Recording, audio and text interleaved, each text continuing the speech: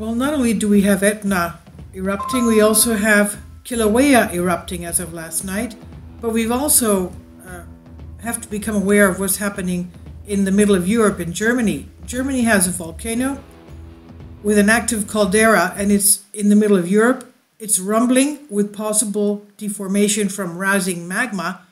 The volcano caldera tucked away in western Germany, showing signs of activity in recent years, and geologists finding evidence of magma rising in the Laacher Sea volcano.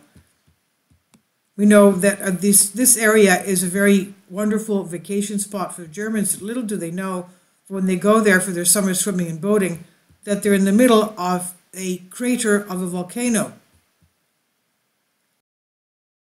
Kindly support my Patreon channel because YouTube has again demonetized my YouTube channel. You'll find at least 5 videos daily, even though there's a lot more because of YouTube restrictions on sensitive election material. I'm sure you'll find them interesting. They're totally different from what I have on YouTube. You'll find the link in the description box below each video. Thank you so much for your support. When the German volcano last erupted 12,900 years ago, the blast spewed a plume of ash and gas up to 21 miles high, and the initial eruption would have leveled trees up to 2.5 miles away, followed by weeks or months of activity that covered the surrounding valleys with ash and fallout. Geologists estimate plant life and animals up to 37 miles from the blast were exterminated, the result of the eruption reaching a volcanic explosivity index VEI of 6. Now, for comparison, the last major eruption of Yellowstone volcano in the US reached a VEI of 8 and spewed more than 1,000 cubic kilometers of material. So geologists keep a watchful eye on this volcano and monitor it for troubling signs of activity. The Laacher Sea volcano of Germany. The volcano is known today, Laacher Sea or Lake Lach, after its prehistoric eruption, formed a 1.2-mile caldera in Germany's northern-day Rhineland, and more than a year ago, geologists announced the volcano was possibly recharging with magma after gas was seen bubbling out of the lake. You know, of course, we have volcanoes, even earthquakes. We have gas being released, and for example, Long Valley Caldera in California releases gas daily, and Yellowstone supervolcano releases 45,000 tons of carbon dioxide every single day. 45,000 tons of carbon dioxide from Yellowstone. That's how they found that they had a larger magma chamber underneath the magma reservoir under the magma chamber of Yellowstone. So they found gas emitting from underneath the water in the lake, and that's how the bubbling was noticed, that the gas was coming out, possible recharging of magma.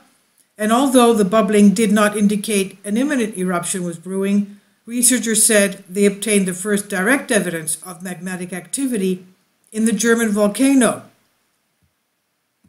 Dr. Thorsten Dahm of German Research Center for Geoscience said at that time, he said, we concluded in our work that it is possible that magma is rising, but actually we can't see for sure that a large amount is rising. And he said it shows us that there is activity going on, and also magmatic activity. And it's the first time that we direct evidence, meaning direct in the sense of observing seismic signals, so we know it's really occurring now. Now, the bubbling gases was paired with small earthquakes and tremors around the caldera. The most recent quake was a magnitude 0.6 event on December 9 near Andernach. Now, could this be a sign of volcano rumbling back to life? The answer is no, according to Polish volcanologist Magda Chmura. Speaking in February last year, she assured such activity is part of the natural volcano activity in Laacher Sea. Now, Yellowstone National Park and surrounding areas, for instance, see between 1,000 to 3,000 earthquakes every year, none of which are a sign of a brewing eruption. And volcanologists said, this volcanologist Magda Chmura said, there's no danger of an eruption here in Germany. Recently, the seismographs operating at the Eifel region were modernized, and more sensitive instruments picked up a series of tremors under Laacher Sea volcano at a depth of 10 to 40 kilometers. These types of vibrations may have occurred, she said, under the volcano before, but the instruments were not sensitive enough to pick them up. The shocks can be related to magma movements or the formation of cracks in the rocks, but they in no way herald an impending eruption, she said.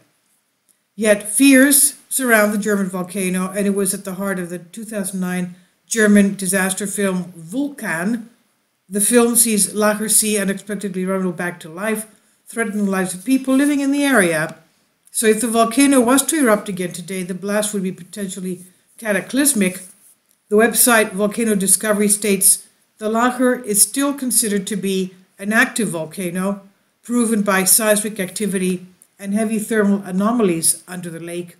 Carbon dioxide CO2 gas from the magma still bubbles up the southeastern shore, and scientists believe that a new eruption can happen at any time, which today would be a disaster beyond all description.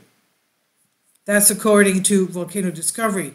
Laacher Sea's last big eruption is comparable in size to the eruption of Mount Pinatubo in the Philippines in 1991, and according to U.S. Geological Survey, the eruption was the second most powerful blast of the 20th century.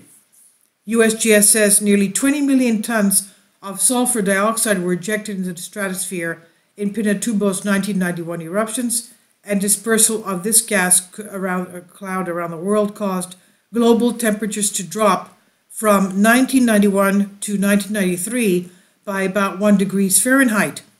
The eruptions have dramatically changed the face of central Luzon, home to about 3 million people there. This is by Express UK, Sebastian Ketley. All of you in Hawaii, please be very careful. And also in Utah, we had a 4.3 earthquake